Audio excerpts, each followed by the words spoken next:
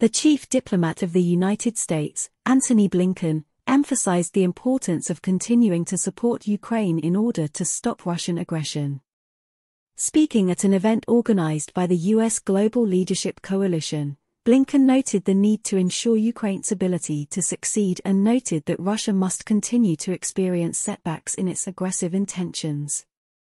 Put bluntly, we must ensure that Ukraine continues to succeed.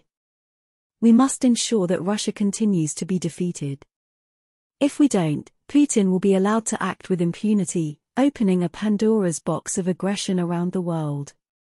Blinken warned that ending support for Ukraine could give Russian President Vladimir Putin the opportunity to act with impunity and open the way for aggression around the world.